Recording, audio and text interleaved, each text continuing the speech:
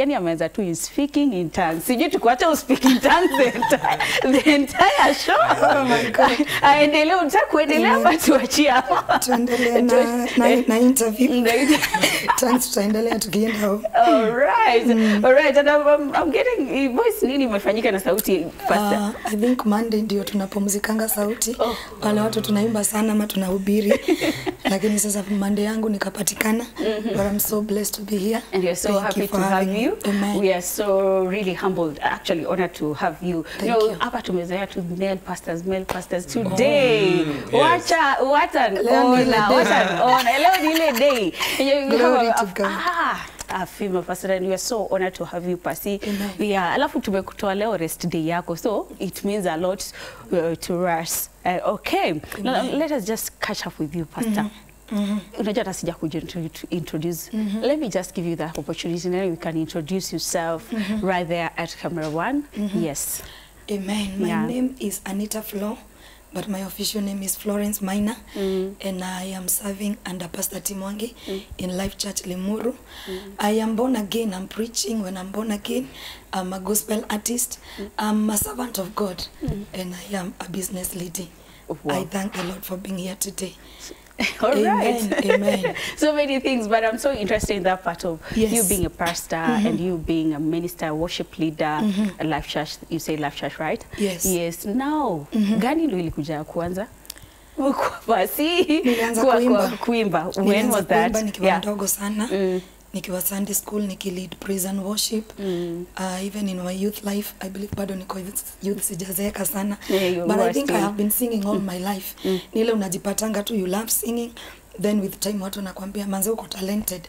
But nikiendelea tu na jani ya kuimba, I discovered that I'm more than a singer. I'm a minister of the gospel. And so just juicy too, like from 2 years ago, ndo nimekuwa pastor. And the journey is interesting so far. We thank God. How was the calling for you being a pastor? I know it can be scary, especially you being a female, you know, this wanasema pastors, you know, they usually have a very big challenge on them, you know, but he was a female pastor. How is it for you? Mine has been, I can't say I've been having any challenges. I think I've been serving with very supportive men. And for this matter, in my church, we are serving 10 male pastors and 1 female. That is me. I found myself in that council, and I wasn't sure if I'm going to cope with this. One day, nilisikia Pastor T akisema, Pastor Anita ni boys. Alisema ni boys. In fact, alisema, you know, kuna pastor mmoja ametujoin, inabidi sasa aanze kuadapt na life yetu. Kwa sababu previously, tukienda maybe lunch, nyama, unajua boys venye wanachangamkia. By the time ninaenda kuchukua the second one, hakuna. So lazima ningeadapt na hii life ya kuchangamka hapa hakuna mama yangu. So hapo ndo alisema Anita ameanza kukua boys. So it has been interesting. I'm learning every day. I'm learning from other servants of God, and every day has been a day of learning. So far so good, by the grace of God. The grace of God is enabling me to do what I'm doing and for being where I am today.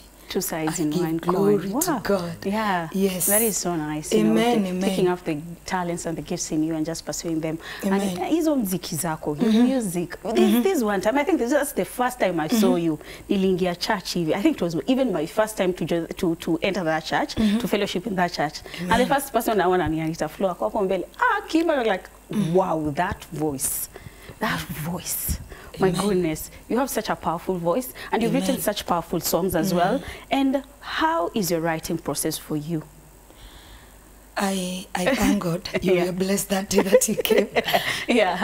Somebody was telling us just the other day in the exchange conference that sometimes you don't know what you have until you hear people telling you that, hey, Manze Miriam, you're talented. And you're like, I thought I am a presenter like any other.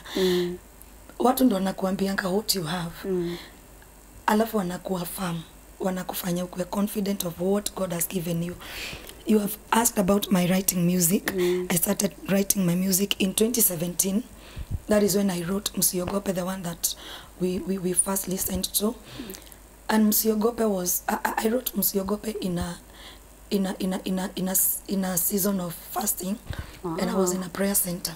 And actually something I've never even shared with Pastor T. he came. I was living in Nakuru for like 4 years. I was working in Nakuru, and one day he came to Nakuru. He came to another church that is in Pipeline, and we came with my Mbogi praise and worship. We were following Pastor T wherever he's going, and he was ministering in that church, and he started calling people with a prophetic word. So I went, dropped my offering. It was a time of giving offering, and he could see you and tell you something. And at that moment, he called me, and what he told me, "Are you a worshiper?" I said, "Yes." "Do you write music?" I said, "No." And he told me, one of the things that God is going to do in your life, you will be writing your songs in a prayer closet. I didn't understand that.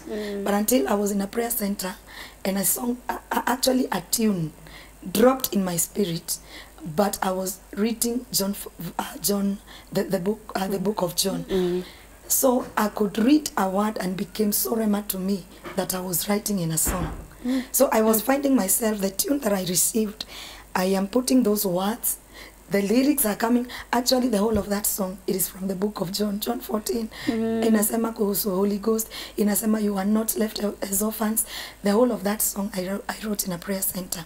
And as I was writing that song, that is when I remembered what Pastor T told me.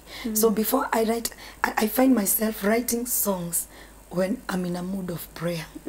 So I can say it has been by the grace of God that I find my songs when I'm in a mood of prayer. All to the glory of God. All right. Amen. And I can tell the song has done so well up on YouTube. Ukiangalia pale YouTube, it has done so well. Yeah. It has been received so well. Even with you releasing your music now you're just coming out and now doing music, releasing it out there. Yeah. How do you think people have received your music besides you being a pastor now? Wow. Yeah.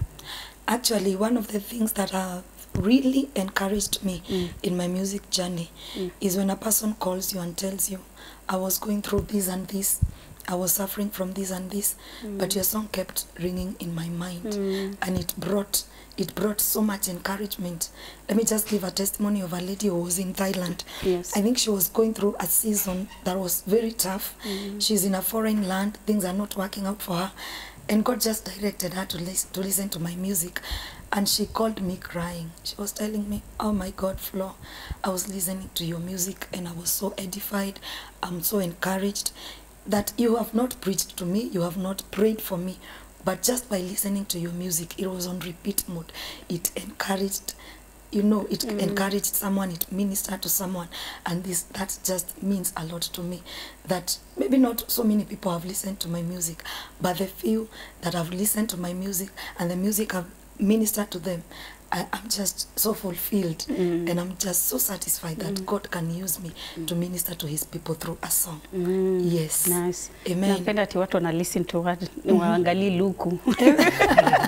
You don't focus on what you want, but they focus on the message, and Amen. And we really bless the Lord that the message is really transforming people across the world, and that is so amazing. Amen. And maybe someone is watching and is really connecting with your message, connecting with your song, and they would love to listen to more of your song. Maybe you can just share your YouTube channel, and you can share your social media handles. Yeah, my songs are on YouTube, Anita Flo.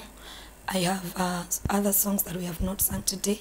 You can check on my YouTube channel, Anita Flo, Facebook, Anita Flo, Instagram, Anita Flo Kenya, Anita Flo everywhere. Yeah, right. I am there, you will find me there. All right. Yes. Given a challenge, yeah? Given a chance, utafanya collabo na nani? Right if you're given a chance. If I'm given a chance. Oh my God, Pastor Sarah K. Dr. Sarah K. Wow. Yes. All right. Yes. Dr. Sarah K, if you're watching us this day, collabo na hiyo umeitishwa. Please kubali kutumika na Mungu. Kutumika na Mungu tumika. Yes, we'll be back to share the word today. We'll be sharing Inspiration Bible. Yes. What Easter means to you, what Easter means to us. We'll be sharing that later on. So before I release you, any shout-outs today? Salamu hapa tunatumanga salamu. Salamu tunatuma, lazima tutume salamu kwa wazazi. My parents are tuned in. They are from Muranga. My sisters are tuned in from Y254, and my family from Life Church International, Limuru. They are watching me and they say, that I should say hi to them. Ni wale watu wanapenda salamu, akina Pastor Jimmy, unajua ni Waluya, wanagoja salamu. Kwa hivyo pokeeni salamu, ninawapenda. Everyone that is watching me, pokeeni. I love you so much and thank you for tuning in. Jimmy wanakuchomea. Pastor Jimmy umechomewa sana. But I really want to appreciate Pastor Jimmy today. He ensured that this happened. So bless you, Pastor Jimmy. Yes, you'll come later on to share the word. But right now, unatubariki na nyimbo gani sasa? Mix the president. There is a French song that is called Wimunene.